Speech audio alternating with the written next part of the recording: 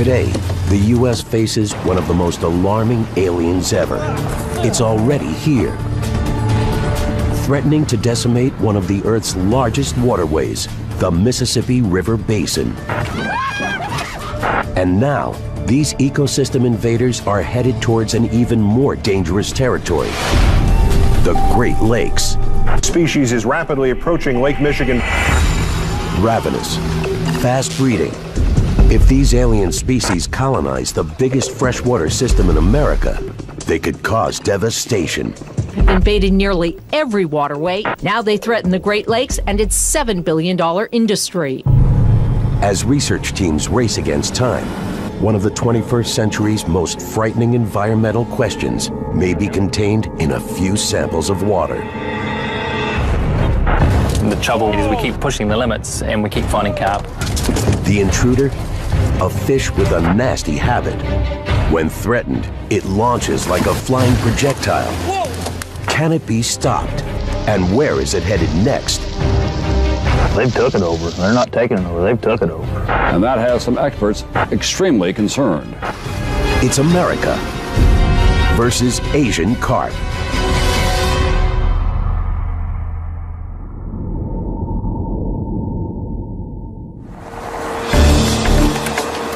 September 15th, 1999, 225 kilometers from the Great Lakes, Chillicothe, Illinois.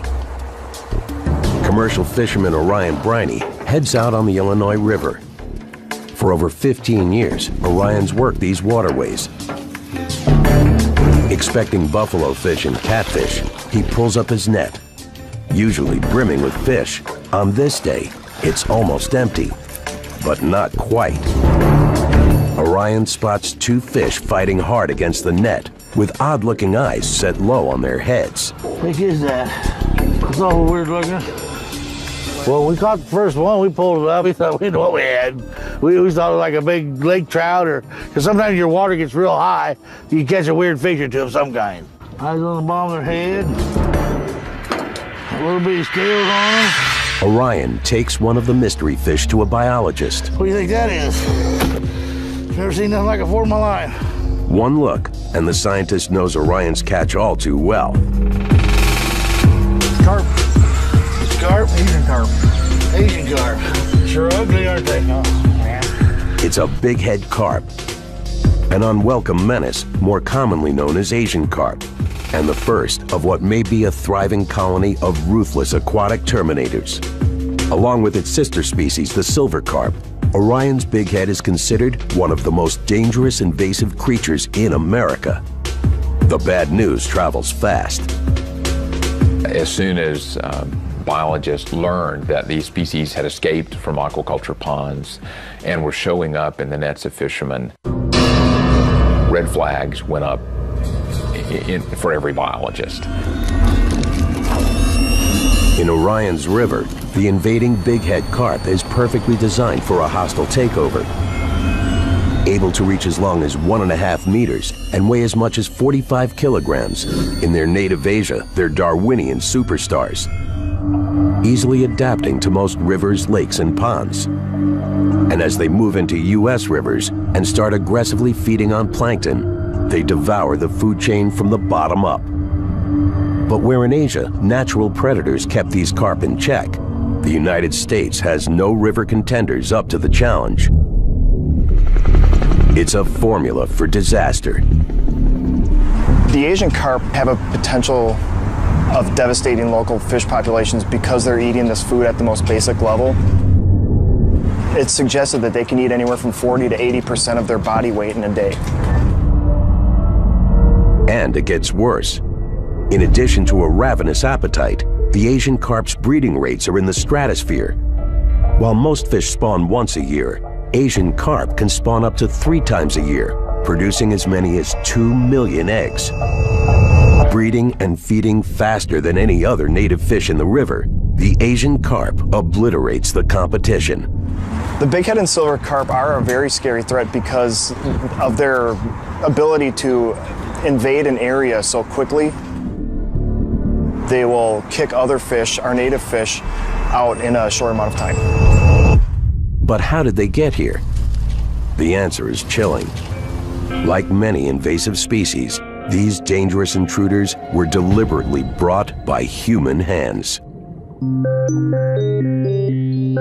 50 years ago, in the 1960s, Midwest commercial fish farmers and water treatment authorities were looking to solve a problem: algae overgrowth. Their solution? Import an Asian fish species known for devouring algae, the grass carp. Last summer, 1/3 of Robert Harrell's 70-acre lake was filled with water weeds. Harrell stocked the lake with carp, and his weed problems were practically solved in 2 months. You can tell they have really done quite well. I believe we put 350 in here, and in just a little time, it was all gone. It worked so well, a decade later, more catfish farmers fighting fishery overgrowth imported 2 other Asian carp species with the same taste for algae, the bighead and the silver carp. But what seemed like an ideal solution was an ecosystem ticking time bomb.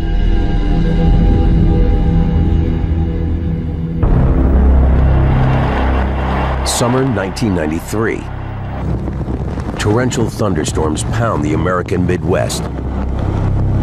50,000 homes are damaged or destroyed. 1,000 levees fail. The end result is devastating, but there's an even more disastrous consequence. The normally disconnected rivers, lakes, and streams of the Mississippi River Basin flood together, forming one giant bathtub. To a then relatively obscure fish, it's the perfect escape.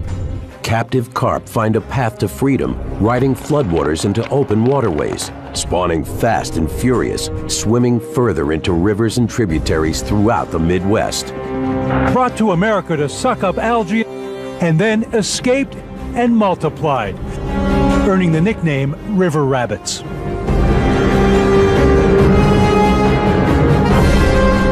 An unnatural disaster had begun.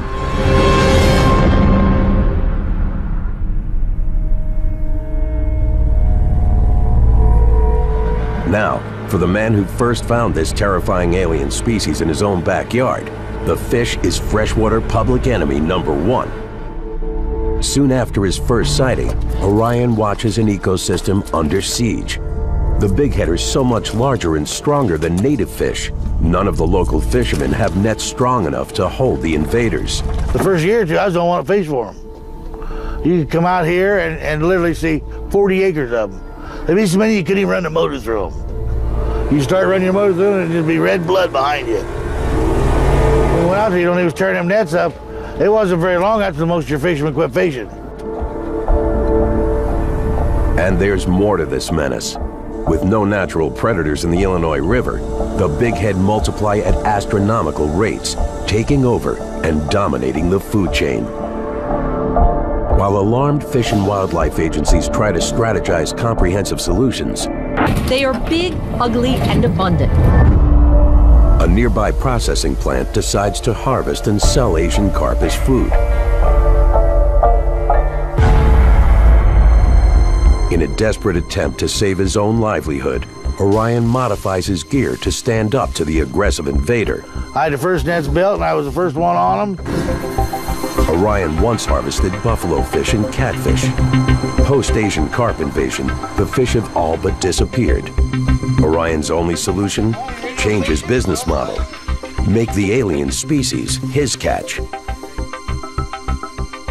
He recruits his stepson Jeremy and 13-year-old grandson Levi. Yet even with a team, Asian carp catching is challenging. You know, it's just completely different ball game. You gotta hold more nets, you gotta make bigger nets. July 9th, 2009, Chillicothe, Illinois. Orion and his 2-boat crew head out to capture the invasive carp. We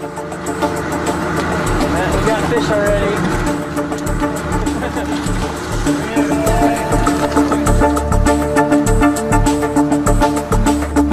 He reads the water looking for signs of a pack of bighead below. The goal, net as many of this marauding threat as fast as possible. knows these fish spook easily. They fly into the air at the first sign of noise and commotion, a fight-or-flight stress response that can dangerously injure fishermen. Skittish Asian carp scatter fast. Moving carefully, the boats will have to hit the right spot at the right moment. You got to be real aggressive when you see them. I mean, you can't sit here and talk and tell, you know. You got to get right with it, get around them and get them shut off, or they're gone. You say, well, I thought there was a bunch of fish there. Well, there was. But so they beat you. Orion picks a spot in the middle of the river. Here's where they're at right here. Get ready. The boats start dropping over 27,000 meters of net. Spreading out, they make their way towards shore, covering the river's entire width. But now, Orion's crew tries to gather the carp using one of the most primitive fishing techniques on Earth: noise. What the men are about to raise in their nets may be proof of a threat far greater than any fisherman's livelihood. An eco-disaster, a raging river invader breeding out of control. Chillicothe, Illinois, 225 kilometers from the Great Lakes. Fisherman Orion Briney and his team are on the hunt for an invasive Asian carp menace, the bighead. Now, with nets strategically placed across the width of the Illinois River, it's time to raise hell, literally. To herd the fish towards them, the crew stomps and bangs the boat's aluminum hulls. Beneath the waters, the distressed fish pick up the vibrations through organs that run along their sides, called neuromasts. Interpreting the vibrations as a predator on the hunt, fleeing bigheads swim straight for the nets. They're very smart. Once they hear a noise, they're taking off. I would run back and forth and try to bring them into a big school and herd them down, force them into the net. Meter by meter, Orion's crew pulls up bursting nets.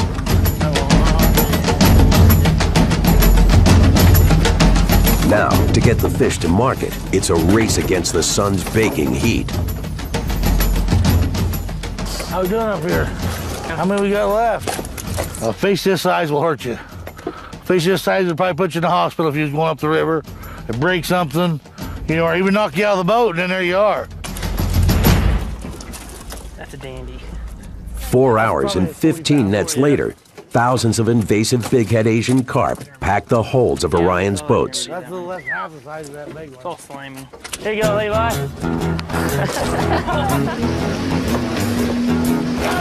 From ship to truck, it's an hour-and-a-half drive to one of the few processing plants with the capacity to handle enormous volumes of Asian carp. Here, the fish are unloaded and weighed. 20,944 bigheads, 81 carp. Just right. Today's catch, over 9,000 kilograms. It's a good harvest for what's become an unexpected family business, doing battle with an alien species. Some of Orion's catch will be filleted and packed for distribution to overseas markets. There, the fish are consumed as food. But in the U.S., there's a problem. Asian carp flesh is filled with tiny bones. The U.S. market for these bony fish as human food is non-existent. Yet many fear, unless we start eating Asian carp by the truckload, we have no chance of stopping their onslaught.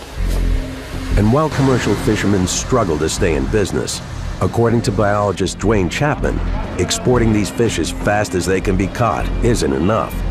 It's hardly making a dent in an invasive disaster threatening a continent.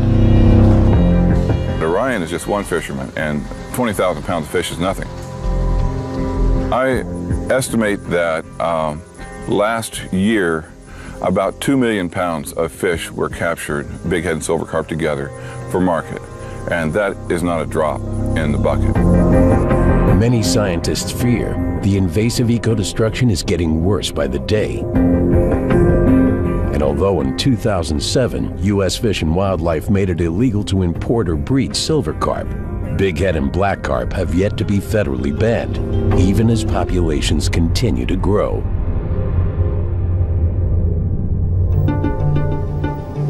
July 12, 2009, Havana, Illinois, over 300 kilometers from the Great Lakes, the so-called Asian carp capital. Here, the ongoing carp invasion has created such dense populations, boaters are forced to be vigilant, always on the lookout for a rampaging species just as menacing as the bighead, the silver carp. With their notorious hair-trigger fear response, some compare a silver carp collision to being hit by a bowling ball at several kilometers an hour. As one of the world's top invasive fish experts, Dwayne Chapman is leading the charge in the battle against this leaping aquatic threat. I've been eating, breathing, sleeping these fish, trying to get under their skin, try to figure out everything I can about them in order to know my enemy. Hi, Kevin. Come aboard. Today, as part of a fact-finding mission, tracking invading silver carp on the move, Dwayne and fellow biologist Kevin Irons board a specially rigged boat designed for a unique task, electrofishing. This is our electrofishing boat. We use it for routine surveying of fish. You can go to a spot, you put roughly about 5,000 watts worth of electricity into the water. It'll temporarily stun the fish, where biologists can then dip them up. Yeah, here's a big mouth. Electrofishing is one way scientists take sample inventories of all the fish species competing for survival in a river. For every fish they net, they note its species, size, and weight, evaluating the overall health of both natives and invasives. As the team works, they face the silver carp's explosive defense strategy. Protect yourself. Fish leaping by the hundreds, Good Lord. reaching as high as 3 meters. And it's just a fright response. Anything that scares them, and they tend to go airborne. And they can jump at speeds of probably at least 20 knots or so. Although Asian carp have infiltrated rivers from Louisiana to Minnesota, today, Dwayne focuses his investigation here on the Illinois. So close to the Great Lakes, this is a critical front line against an eco-catastrophe. Dwayne wants to know how the invaders are thriving and migrating. His ultimate goal? Zero population. This is a paddlefish. It's one of the filter feeding fishes that we're trying to protect by controlling the bighead and silver carp. They're really odd-looking prehistoric fish, been around for a long time.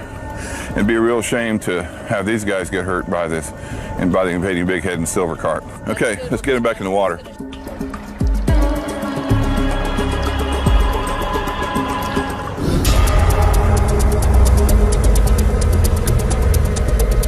Keeping the juice on, the shocker arms release steady electric jolts. The jolts successfully stun the bulk of the Asian carp below. Yet the fastest fish react by taking to the air. Soon, the team hits the mother lode. When you get them coming in, it's all you can do to dodge and get your hands up. You want to protect yourself. It's like being inside a popcorn popper. You know, there's just fish everywhere. Only the difference is that the fish can, you know, instead of being little kernels of popcorn, you've got fish that range from 6 inches up to 25 pounds that are flying through the air. But today, they're about to discover something far more frightening. 556. Measuring the weight and length of the stunned fish, the biologists note something unusual. Instead of a normal rounded body shape, these silver carp are long and narrow.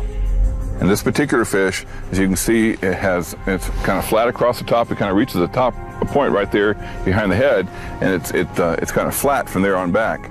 This fish should be rounded. It's a bad sign. To the scientists' trained eyes, the silver carp are starving. The implications are grave. When it comes to feeding, silver carp are top-notch competitors. They muscle out almost all other species. Bighead and silver carp are the most highly advanced filter feeding fishes in freshwater in the world. And so it's pretty hard for our native fishes to compete with that. If top competitor silver carp are starving, native fish species don't stand a chance. It's how an invasive like the Asian carp wreaks havoc, feeding until there's nothing left to feed on, starving out all other species, eventually starving themselves. The only solution is to move on to the next waterway and food supply. Here, it's the beginning of the end of the once vital Illinois River, and the beginning of the end of America's freshwater fisheries.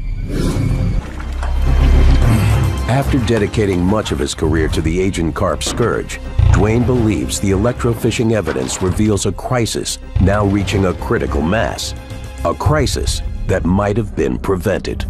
When they hit the Illinois River and Missouri River, the populations just skyrocketed. All of a sudden, we had tons of fish. In hindsight, we could have and should have prevented their arrival in North America. The statistics are terrifying. With silver and bighead carp, the most dangerous invasive offenders, Asian carp species currently make up an astonishing 80% of the total Upper Mississippi River Basin's biomass, roughly 2,500 fish for every kilometer of river.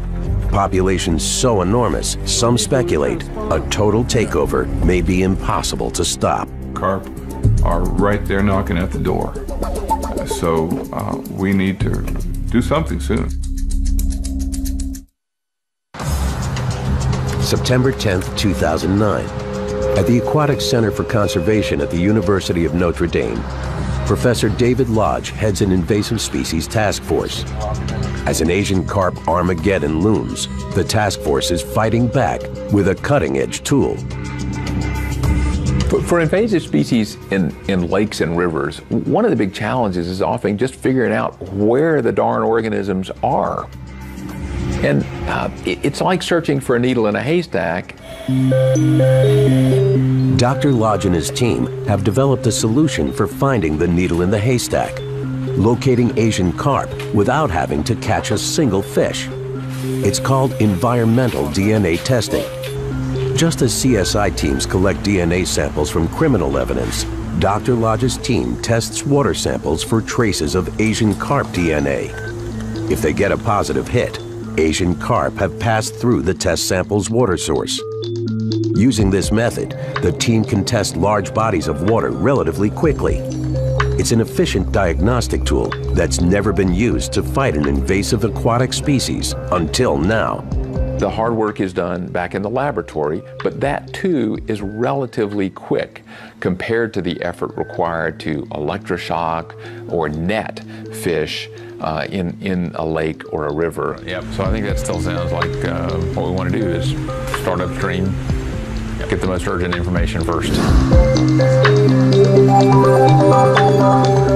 Armed with breakthrough genetic detection, Professor Lodge's team heads to what may be the single most dangerous Asian carp frontline, the Chicago Sanitary and Ship Canal.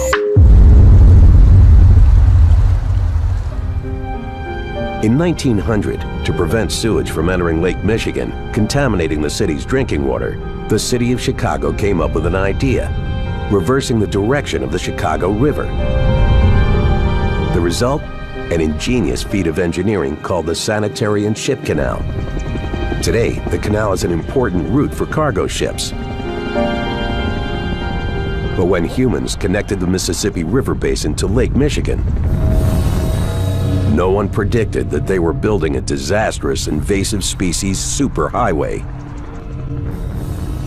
The Great Lakes have on the order of 186 species that are non-native, many of which are damaging. And there are dreaded cautionary tales. One exotic species already doing major environmental and economic damage is the zebra mussel. After hitching rides from Europe in the ballasts of cargo ships, these mollusks have quickly multiplied and clogged up industrial pipes. Zebra mussels caused the shutdown of the Monroe Power Plant in Michigan, which cost millions of dollars. This is one of the most damaging environmental changes that's been going on since humans started moving species. Here, 30 miles from the entrance to the Great Lakes, the team picks a strategic spot. It's downstream from the last line of man-made defense, an electric underwater fence. In 2002, authorities installed rows of steel cables across a section of the Chicago Sanitary and Ship Canal. Today, volts of DC current flow from the cables into the water. delivering harmless but critical fish-repelling shots. When it comes to stopping the northward migration of the invasive Asian carp, this single electric fence may stand between control and catastrophe. But many experts fear the barrier's far from foolproof. Is it truly enough to stop an invader from river domination? The barrier needs to be turned off every 6 months for a short period of time to rehabilitate it. If you turn off the thing and they're sitting there at the door, they're going to swim through. Back in the lab, the team submits their samples for DNA tests. What the water reveals is shocking. The Asian carps were several miles upstream from where people had thought they were. It was exciting to discover that we learned something important. On the other hand, it was depressing because the problem is so much more acute than we thought previously. It's confirmed. Carp are less than 11 kilometers from the electric fence barrier. All that separates the silver carp from the Great Lakes now is one lock and the electric barrier that the Army Corps of Engineers has installed. What began as a field test now becomes an urgent investigation.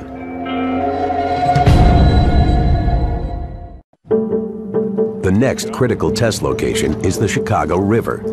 Lindsay Chatterton with the Great Lakes Project heads up the investigation. So we are in downtown Chicago. This is the last lock through which boats pass to get into Lake Michigan itself. Discovering Asian carp DNA here would mean disaster. If there's a positive hit, it's proof the fish have gone further and slipped past the electric barrier. I think these fish are much further up the system than anyone previously thought, and really we don't know how far up they are. Targeting backwater pockets where DNA collects, the team fills 2-liter bottles, noting location, depth, and temperature. There's no real barrier to stop the fish from here moving into Lake Michigan, so we clearly don't want to find them here. Back at the lab, the clock is ticking on a potential environmental time bomb. The team puts the samples on ice to slow any DNA degradation and begins testing for Asian carp DNA. I hope and pray that they won't see anything upstream from the barrier. But while Dr. Lodge's lab team waits for results, focus your chi, Tim. Do what? Focus your chi. I think that's some kind of Zen thing, isn't it? Over 160 kilometers away, some anglers are taking a more direct approach, Let's hit it, brother. Fighting an invasive killer head on. All right, guys, here we go. August 22nd, 2009, 251 kilometers from the Great